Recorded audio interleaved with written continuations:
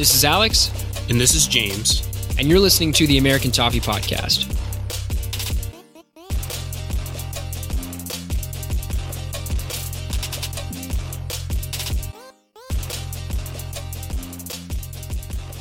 What is up, everybody? We are here getting ready for our World Cup final match in the beginning of March. We're going to start off by previewing the Derby match at Goodison Park coming this Sunday. And then we're also going to talk to a fellow Evertonian about his experiences going to Derby matches. So first up, obviously James is with me, and then we have Brendan Brown from the San Francisco Toffees. Brendan, how you doing? I'm great. How are you guys doing? Fantastic. Doing very well. Nerves starting to set in a little bit, just a little. Yep, I traditionally do not like the Derby at all. Not afraid to admit it. Well, I think I know at least for James and I'm going to assume for you as well that we haven't been following Everton long enough to have any sort of positive, relationship with the Derby. Otherwise, so you are part of the supporters group under Everton USA, specifically the San Francisco Toffees. So, how big are y'all? What do you do to meet up? Do you do anything else other than watch the match together, that sort of thing? Yeah, so I actually started the group, I think it was back in 2013. It was right around the time that Everton was doing the International Champions Cup tour, and they played Juventus at AT&T Park where the San Francisco Giants play. And I had actually just moved back to San Francisco. I'm originally from here. I had just moved back after being in Colorado for about 7 years. And I was, supporting Everton in Colorado. And I came back and I was obviously interested in getting tickets to the match and sitting with other Everton supporters, and sort of found out that there wasn't really an organized group in San Francisco. And I was talking, I think, with David Kurtz, who, kind of started the whole Everton USA thing.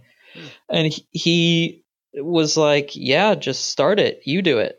And I was like, well, that sounds like a lot. And he's like, no, just make a Twitter and make a Facebook group and see what happens. So I did. And I just found a feature on Facebook where you could search people who live in San Francisco who also like Everton, and I just invited them all into this Facebook group, and then started a Twitter account. And I think we have 150 people in the Facebook group. We definitely don't get nearly that many people to the actual pub for the games. I'd say, on average, we're 5 people, but yeah, it's pretty fun. I've met a lot of great people. We don't do too much outside of watching Everton. 2 members who are probably the most dedicated members of the group, Marshall and Catherine. We also support our local club, SF City FC. Marshall helps us with some PR stuff, and he comes to the games, and Catherine comes to the games as well. But and then there's a few others that support the local club as well. But that's kind of the rundown on the group, SF Evertonians. That's awesome. I'm really jealous that y'all have something set up. Obviously, all you're doing, but I wish that my area, Southeastern Virginia, still had any sort of soccer club, whether that was amateur or else. Yeah, it's a lot of fun. Yeah. We've had a real tough time with competitive soccer clubs in this city. A lot of teams have come and gone, folded, left shop. Earthquakes moved to Houston, and there's a lot of great culture here. And, a bunch of soccer supporters got together and they said, you know what, we need something that's about this community, that's not going to leave, that's something permanent, something that gives back, something that is, has a real connection. So SF City is actually 51% fan-owned club. So when you become a member, you basically own equity in the club, and it ensures that, the club doesn't move unless everyone votes. They don't change league unless everyone votes. They don't change logo, name, the fans voting on it. So that's pretty cool. That's very cool to have that. The fan-owned premise is something that's kind of a staple of, or was a staple of, English football. And I guess in America, sports in general, professional sports have become so commercialized that it's rare to see something like that. So it's cool to really feel like you're actually a part of the organization and not just feel like it, but actually be a part of it. Because, professional football teams, for example, they want the fans to feel engaged, but at the same time, you're not really, you're just like a paying customer essentially at the end of the day. So it's cool to have that level of engagement with the club. So switching gears to the Derby match coming up in a few days. James, I believe you have a pretty intimidating statistic for us. Yeah, so I saw this today. This made me feel pretty scared and even less optimistic than I was feeling already. Liverpool have more clean sheets than goals conceded in the Premier League this season. They have 16 clean sheets and 15 goals conceded. So that is the size of the task that sits at the feet of Everton on Sunday. It's not going to be easy, which no one expects it to be, but it's a derby game. And in those games, logic kind of goes out the window to some extent. And we're at home as well, so anything can happen. This week, actually, or in the last week, leading up to the Derby match, Jurgen Klopp said that this is going to be a tough match because Everton view it as a World Cup final. It's been all over Everton Twitter, hence why I introduced this episode as previewing the World Cup final for Everton in March of an off year. What do y'all think about that? Does that make you mad? Is that indifferent? It's just, it's kind of mind games from Jurgen Klopp. He is saying this because he knows it will make Liverpool fans, they'll rejoice and laugh and they'll have all the crying eye emojis on Twitter and they'll be able to have that little bit of banter, but it also rile Evertonians up. And hopefully it only serves, to add fuel to the fire that's building inside Marco Silva's locker room right now. And this is the perfect type of thing that he can show the players and say, look, this is what the opposition think of you. But unfortunately, in a way, he's not really wrong. There's a lot riding on this game. I think if we were to win this game and lose the rest of the games, it wouldn't be good. But most fans would take, after such a long drought, a derby win over any other win in the league. It would certainly put Marco Silva in a very positive light amongst Evertonians. And so in a way, he's not wrong, but it's a classic Klopp arrogant comment that just kind of rubs you the wrong way. Yeah, I mean, I agree. And I've heard a lot of, Liverpool fans on Twitter or whatever on the internet say, oh, this is your cup final. Like, you guys don't have any cup finals, so this is it for you. And, it's fair. It's banter, whatever. But yeah, I mean, I sort of agree with you, James. Like, it's sort of true. Like, I don't think we're qualifying for Europe. I don't think we're getting relegated. This is like Sunday is it, right? Like, it's the only big match we have. We don't, we're out of the cups where it like makes or breaks the season. If we win and lose the rest of the matches, I think some people would be okay with that. Obviously, like if you're level headed about it, you want to take as many points as you can. But yeah, this match does matter more than all the other ones for sure. Well, the ironic part about it is the fact that he surely celebrated like it was his World Cup final, the first go around at Anfield. Right. When there was just some stupid, insane goal scored that bounced off the crossbar twice. Yeah, so fluky. Right. So it's like, okay, I get it. But at the same time, did you see yourself?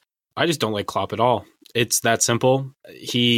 Originally, when he first came to Liverpool, I kind of had some respect for him because he was not quite as arrogant as he has become. But now that he's been in the role for so long now, it just wears you thin. The freakouts, the constant deflecting of blame from his team, which the other day when he against Manchester United, when he blamed Manchester United's players getting injured as disrupting Liverpool's momentum, and that's why they weren't able to perform at such a high standard.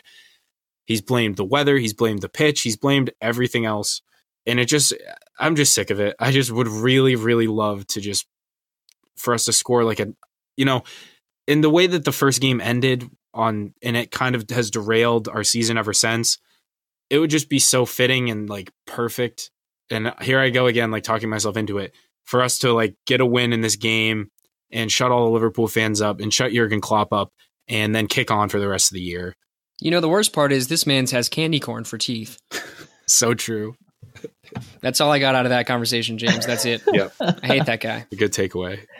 I actually I didn't mind him at first. I was actually admittedly like kind of a fan when he was at Borussia Dortmund, and then when Liverpool got him, I was a little jealous. I was like, damn, that's a good hire. I think he'll fit in well. But yeah, you're right. It's just like over time he has gotten more arrogant, and I like him less and less as time goes on.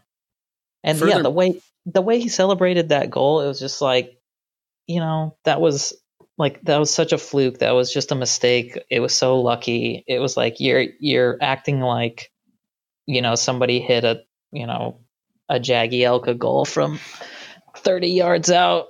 It's one of those things, that celebration in particular is just, and generally, honestly, his actions overall are things that if he's your manager, you love that stuff and you eat it up because it's perfect to like, for the social media era, to have these types of little tidbits and nuggets. But then if you're the opposition, you despise it. And that's just kind of the nature of sport.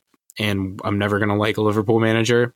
And I certainly don't like Jurgen Klopp. So let's get into the meat and potatoes of the episode. Let's talk tactics.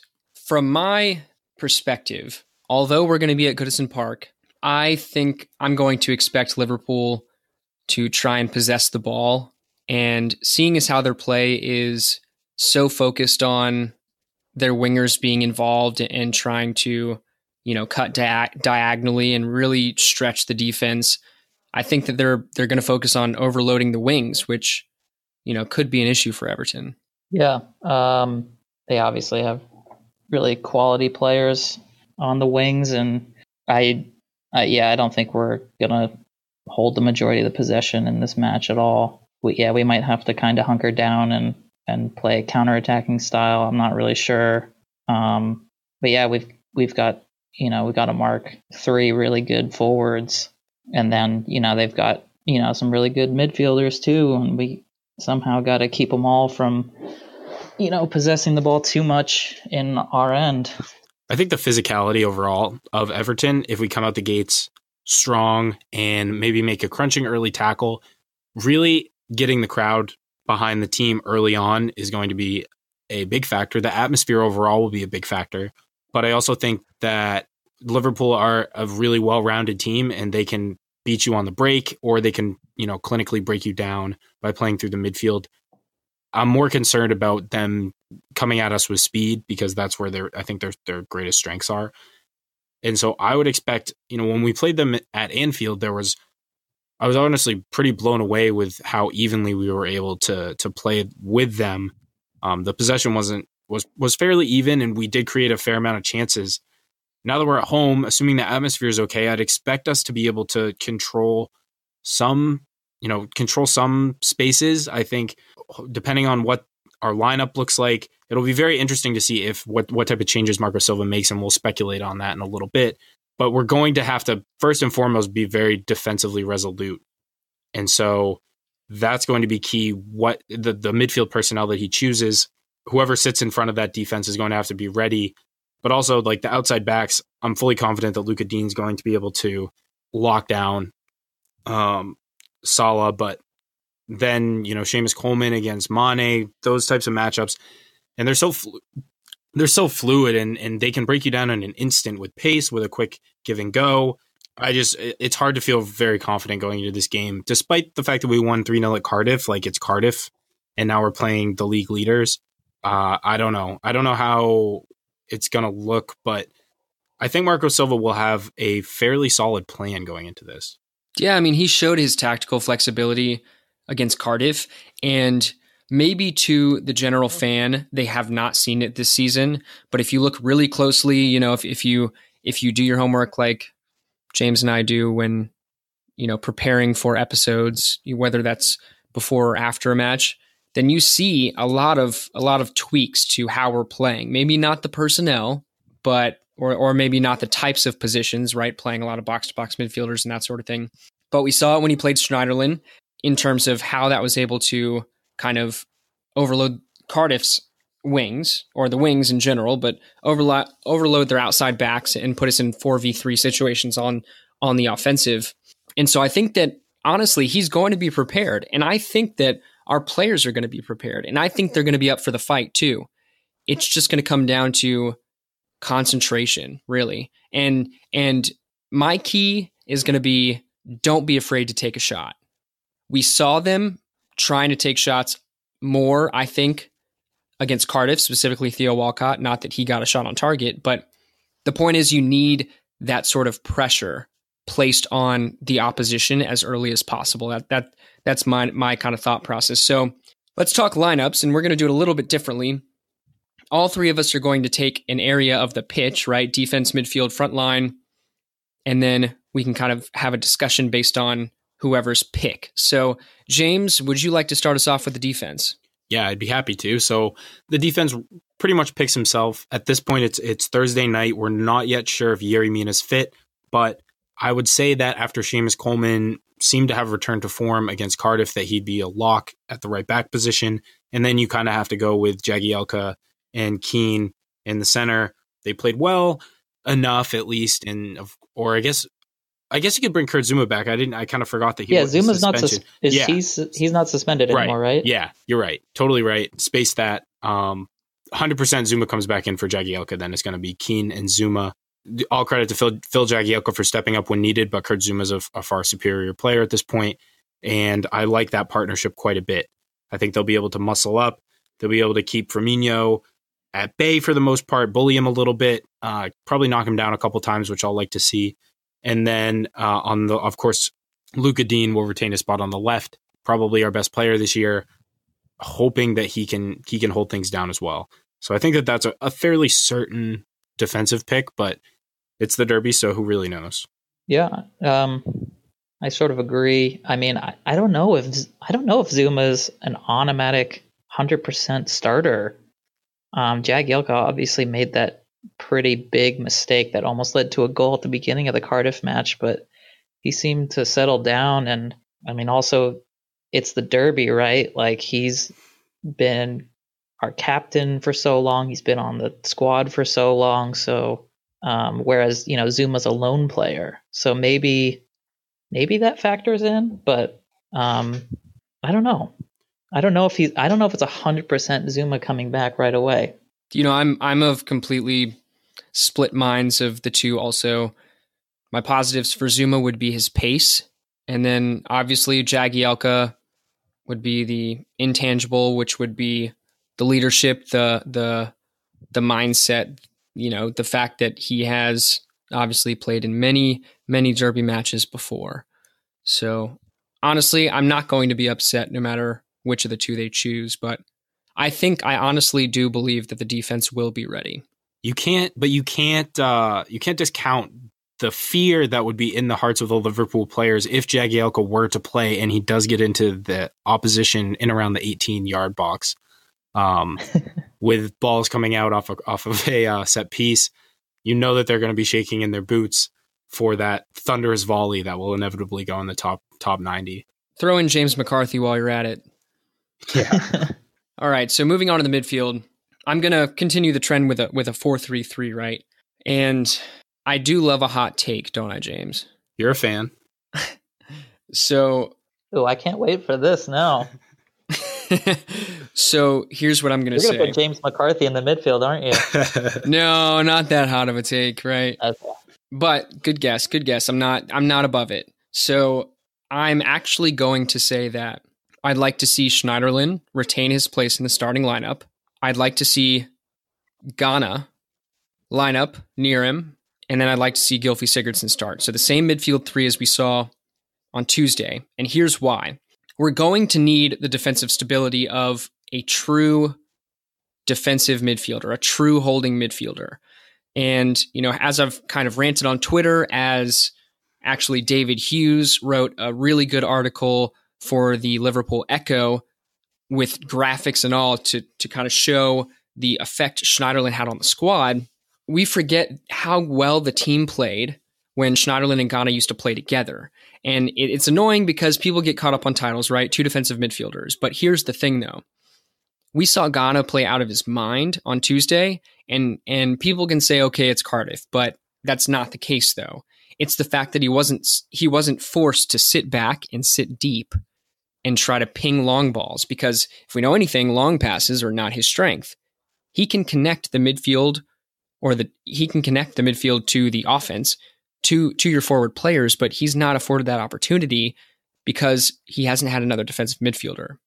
And so I think Schneiderlin brings solid defensive ability, but he allows Ghana and then by association Gylfi Sigurdsson to play in their most comfortable way. I wouldn't be upset with that either. I mean, it does leave out Andre Gomez, who, obviously his first couple of matches, he was incredible, but he's, not been so great lately. But yeah, I mean, Schneiderlin was really good on Tuesday. And yeah, I mean, Ghana was out of his mind on Tuesday. He was so good. I wouldn't mind seeing that midfield three. I love that Alex's hot take is that he'll stick with the same midfield that just played. Yeah. That's what I was going to say, Scorcher. Too. That wasn't that hot of a take. But no. I am my own hype man. Yeah, he likes to get this giant build up and then, lay down the sauce. But I'm not opposed to seeing Morgan Schneiderlin play, but it just seems criminal to leave a player like Andre Gomez on the bench. I understand. I do agree that we do need to be very defensively resolute, because ultimately our goal should be to take points from this game, and a win is going to be hard to come by. They don't drop points very often. If we were to get 1 point, it basically would be a victory for us. As far as, just getting points on the board against a side like that, because we've yet to do so. We picked up the point against Chelsea, of course, but I think that you have to play Andre Gomez and play maybe even, I don't think you can leave Ghana out. So I think you have to go Ghana and play Gomez and potentially Sigurdsson as well, because we do need that like creative, deep lying playmaker. But as you say, Alex, and Brendan, I'm not opposed to seeing the same lineup roll out, because if it ain't broke, don't fix it. All right, Brendan. Yeah. So here's what it is. Our fate hinges upon your pick for our front line, because we all know that it seems as though no matter what anyone thinks, our forwards are on a bit of a scoring drought. Yeah. Well, I guess I'll just start with my impressions from Tuesday. I thought it was possibly the worst match I've ever seen Richarlison play. I don't know what happened. He was looking like our best player for the beginning of the season, scoring goals everywhere. And then I don't know what happened on Tuesday, but he was, giving the ball away, making really lazy passes, and just, you could see it when he got subbed off. He was the first one to get subbed off, and you could just see it on his face. He knew he had a terrible game. So I don't know. I don't know if we drop him or we have to bring him back, because he's obviously, he's one of the most talented players we have. Walcott also, even though he did seem lively and he took a lot of shots, he was so frustrating for me on Tuesday. He gave the ball away so many times, and I wanted Walcott subbed off first on Tuesday. So I thought, just both wings were terrible. I don't know how we won 3-0. Cardiff was terrible, but Bernard came on Tuesday and was amazing. So I think I want to see Bernard. And he's not the most popular guy among Everton fans, but I am a massive fan of Lookman. I'm a little worried because a derby is just it's a different game altogether. There's there's so much more pressure. And, the mental aspect of the game is probably where Lookman, is weakest. So I'm not sure if it's the best game for him, but I think he's also one of the most talented players we have. Yeah, I don't know. I would pick Bernard and Lookman as my wingers. What about your striker? Striker, I'm going with Dominic Calvert-Lewin again. He looked pretty good on Tuesday. I really liked his finish at the end of the game. He's kind of seemed like in the past like the player that takes one too many touches and tries to do a little bit too much when you just want to scream at him, just shoot the ball.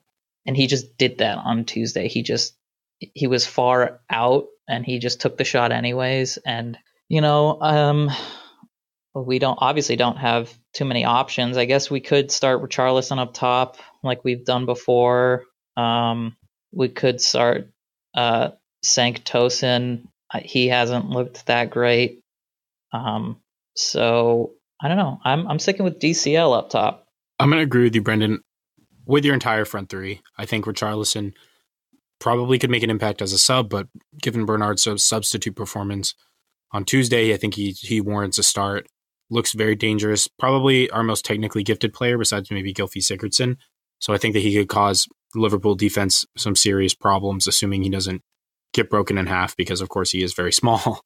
And then DCL, because of what he offers, the combination, what he offers as far as strength and pace, Cenk Tosun probably has more strength and hold up play. Richarlison has more raw pace potentially, but the combination of the two in Calvert-Lewin, and as well as his aerial prowess, gives him the most well-rounded striker that we have at the moment. So I say he starts up top, and then I don't know. I think I'd like to see Lookman as well, but I'm suspecting that he'll go with Theo Walcott because I can't figure out what's going on with Ademola Lookman behind the scenes. It continues to baffle me.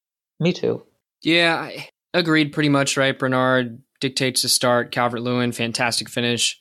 I think it's just with Theo Walcott, he never fails. He's a smart player, and he never fails to get himself in positions to either score or potentially lay in a free cross. The issue is, for some reason this season, he just cannot put together the final touch, the final pass, the final shot.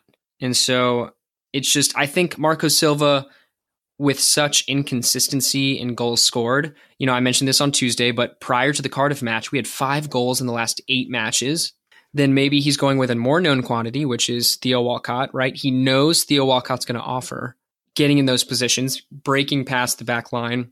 And then he's just hoping that, seeing as how he's 29 years old and he's been in the Premier League for over a decade, that at some point he can produce the goods.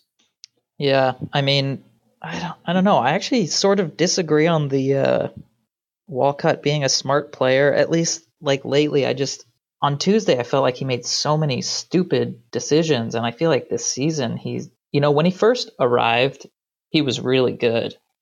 And I thought we had, done some really good business by getting him. And I don't know, man, like lately, it's like I see him try to dribble the ball when he should shoot, and he shoots the ball when he should dribble, and he holds the ball when he should cross, and he crosses when he should hold the ball. And it's just, for me, I don't know. He's just so frustrating to me. And yeah, with Lookman, it's like, and actually I almost want to retract my statement earlier, because now that I think about the last derby, Lookman was the one that was part of that big build-up play that led to the Sigurdsson goal. I forgot that he was so heavily involved in that play. But yeah, I have no idea what's going on behind the scenes. Clearly he's not, the coach's favorite, but I think talent-wise, he's just incredible when he has the ball at his feet. He's so comfortable. He can dribble through 3 guys. He can hold the ball with 3 defenders on him. But yeah, I have no idea what the deal is with his attitude, or why he doesn't get picked as much, because clearly there's something going on that a lot of us aren't seeing that's going on behind the scenes. Right. And so I guess that will wrap up our lineup predictions. I'm certainly anticipating hour before the kickoff on Sunday to see what Marco Silva eventually rolls out. I think even though we predicted several different combinations, what he chooses will inevitably surprise us and probably annoy us to some extent. But now for the last part of the show, we're going to do our score predictions. And since Brendan, you are our guest, we will let you have the honor of going first with the score prediction. Oh God. Oh man. Head or heart? Head or heart? 1-1. I think I'd be over the moon with a 1-1. That's all I'm gonna say. I'm just gonna say 1-1, and yeah, I don't know. Fair enough, Alex. You read my mind, but I'm going to be a little more detailed and say that I think it's going to be 1-1, but I think that it's going to be Everton equalizing within the last 15 minutes, which seems to be in fashion for some of these derbies. Jagielka off the bench. Golasso. All right. Well, I'm going to be the Debbie Downer, as is I tend to do from time to time. And I'm going to predict a loss. I'm going to predict a 1-0 loss. But the reason I'm predicting a loss is because I feel like every time I predict a win on this show in a big game, it backfires horribly. And also, I'm just going into this game with the lowest possible expectations because I'm not letting myself get carried away with a 3-0 win at Cardiff. And I think I've been let down in this game so many times. And it's Thursday night, so by Saturday or Sunday morning, I'll certainly have swung the other way and be predicting like a 5-0 battering by us to Liverpool. But for now, I'm going 1-0 loss. Not trying to get ahead of myself here. James, did you just call yourself a swinger? Those are your words, not mine. I'll just say that. He didn't deny it, Brendan. He didn't deny it. He didn't. Swinging James, right, as they call him. I think it's time we wrap things up here, guys. Next up is going to be Forrest from Carolina Toffees talking about his multiple experiences in Liverpool, specifically at derby matches.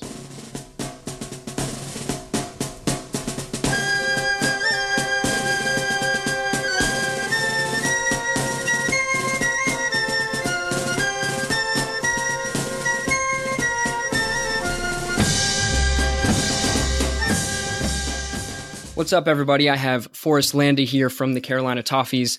He has been to Liverpool, specifically to Goodison Park, and the derby matches numerous times, and so he would love to share what that experience was like. Forrest, how you doing today?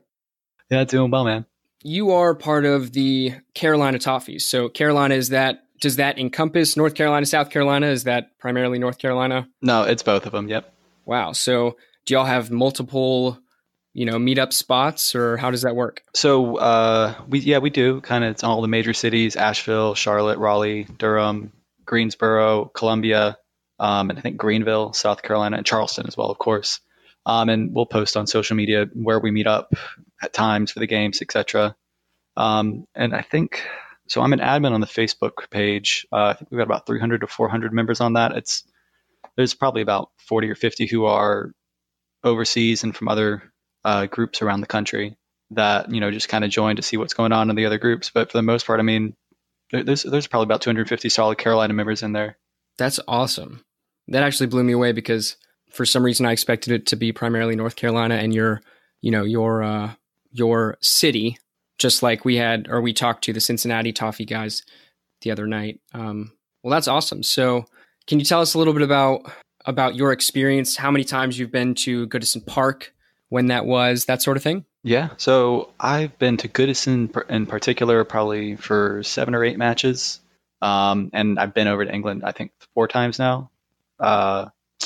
And it's just, I mean, I'm in love with the place, especially the city of Liverpool. It's just a fantastic city. Scousers are great people. I know they tend to get a bad rap in the media and from people who live in other parts of England as being just all sorts of things, all these stereotypes, and they're not. They're just fantastic, very hardworking, very down to earth kind of people who can, offer you a hand if you fall. I mean, they'll laugh with you rather than at you, but I mean, they're very good people. Yeah.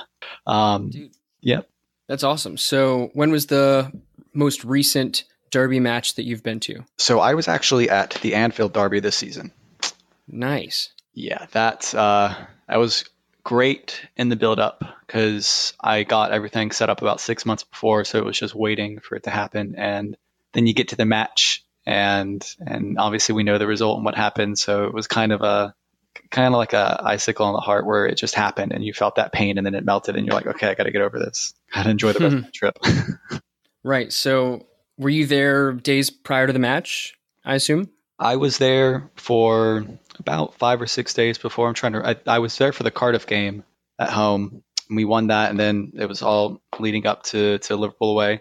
And I've got some good friends over there. I was able to stay with one of their families the whole duration of my trip. I was very lucky, very privileged to have that. And yeah, and I traveled around the country a lot, but I always like being based in Liverpool. That's where I want to see the most. It's where I know the most people. It's just I could see myself living in that city one day. That's awesome. I would love to go, hopefully sometime soon. So what was the build up to the match like that week, being in Liverpool with other fans or even opposition fans? So the stereotype of there being a lot of tourists is very true. There are a lot of tourists in the city come any big match for Liverpool, really any match, any Liverpool home match. But I mean, it was very palpable. It was very electric.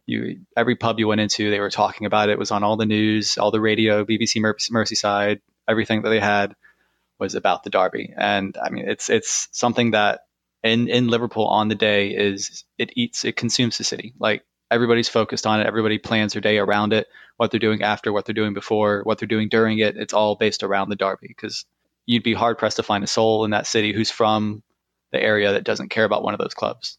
The way you are able to describe that really well is amazing, but it makes me super jealous. Yeah, I know. I mean, I don't talk too much about it because I want everybody to be able to go and experience that for themselves and hear it. But I mean, it's fantastic. I love it. Like if I could go to every derby, both of them every season, that's all I'd go to. Like there's very little in American sports, in my opinion, that really compares to the atmosphere of even just a regular Premier League match. But a derby in particular it's something else. I mean, you could compare it to maybe like a college basketball rivalry, UNC Duke, or I mean, maybe, I don't know, Green Bay, Chicago in the NFL. But even then, I mean, it's something else.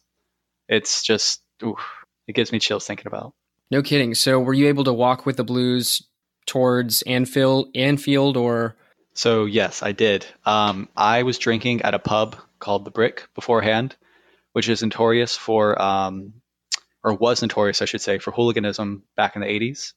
And a lot of the main Everton hooligan groups would meet up there to drink before the match and then walk up together. So I went there naturally, wanting to be around the center of the action, with some mates and drank beforehand. It was, I remember this one Irish guy who was just there trying to find a ticket. He was offering people like £300 for a ticket. Nobody took him up on it, I think.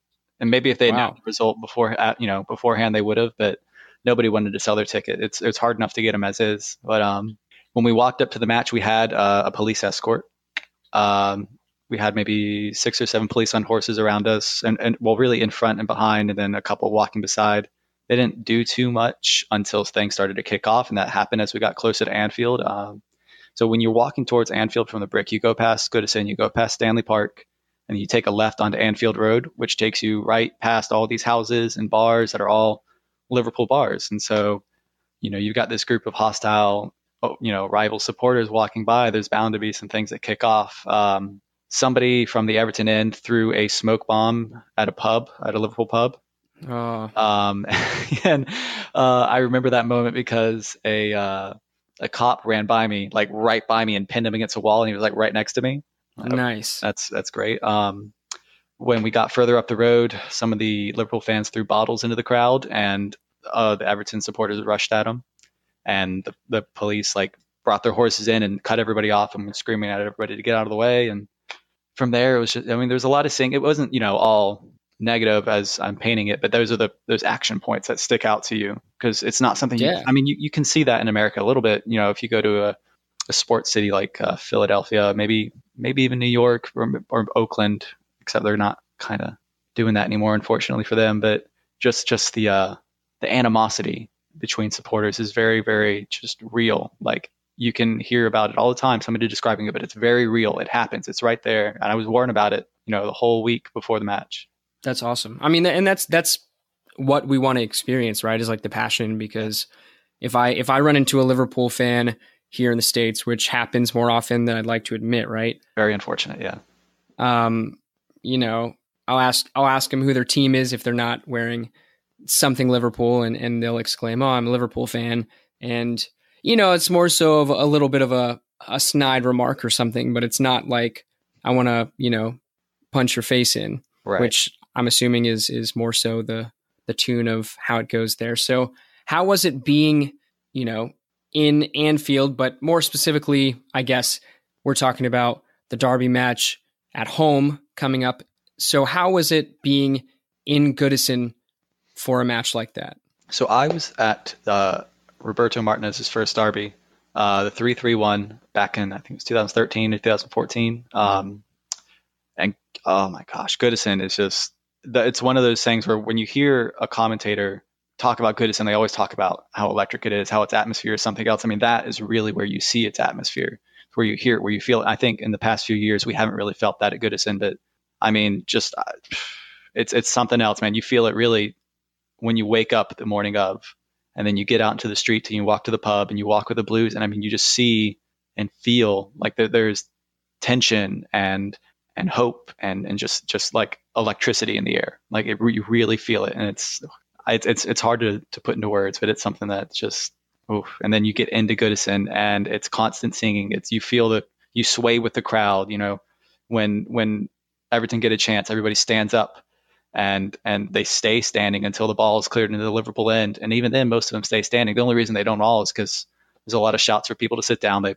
Some people don't stand up the whole match, which is neither here nor there, but it's something else. Yeah. Oof.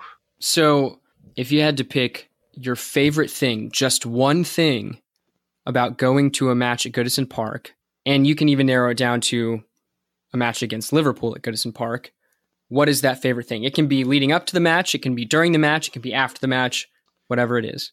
So there's a lot of things I love about going to Goodison, from the walk up, the beforehand, getting a pie or a beer or whatever, going into the concourse and speaking with other Blues. But I think for me is walking into Goodison, like actually into the stands for the first time for that match. And you see what's laid out in front of you. You see the pitch, you see the four stands. I've always sat in the Gladys Street, always in the lower Gladys, so all the times I've been to Goodison. So you see the four stands and how everything's laid out, and you can see people coming into their seats. And really, when you're going into Goodison as somebody who's just going for a couple of matches, you're surrounded by season ticket holders, especially in the Gladys. That's almost all season ticket holders until you get really far back into it.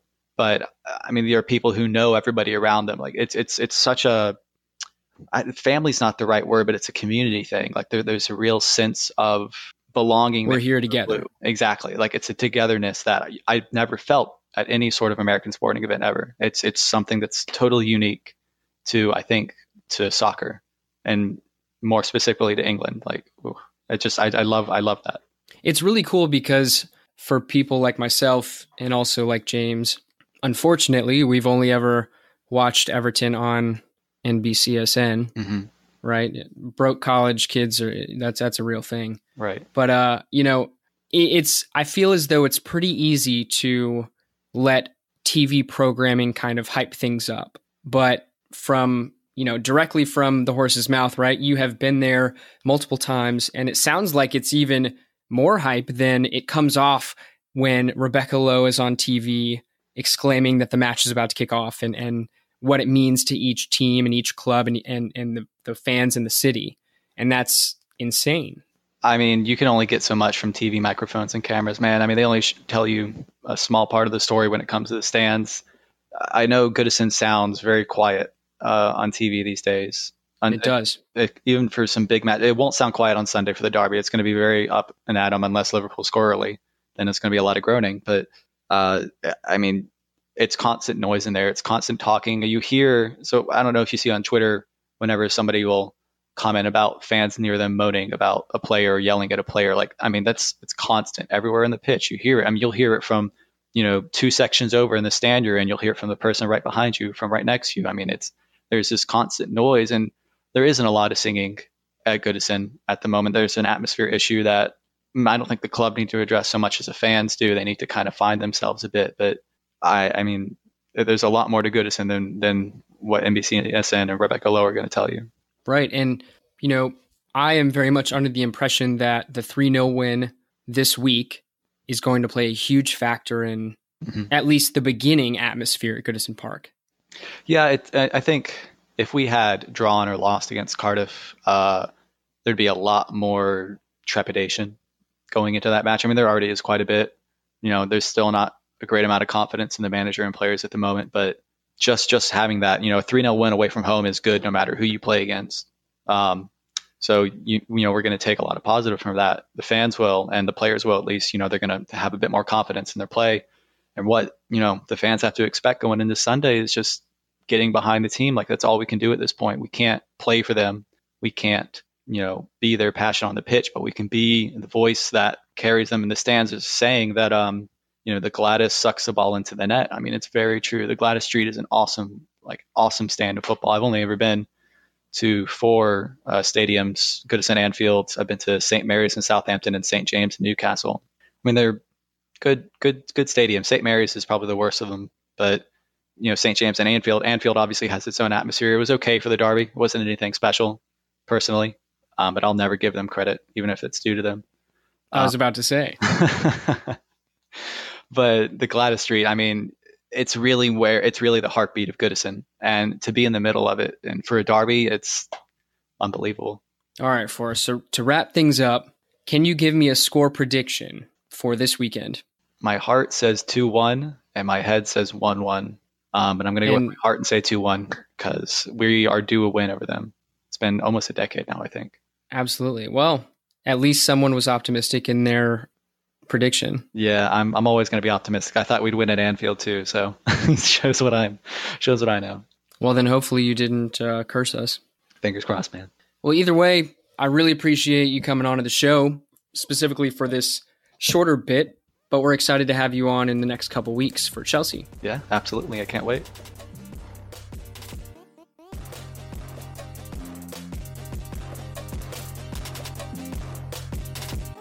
Thanks for tuning in to the American Toffee Podcast.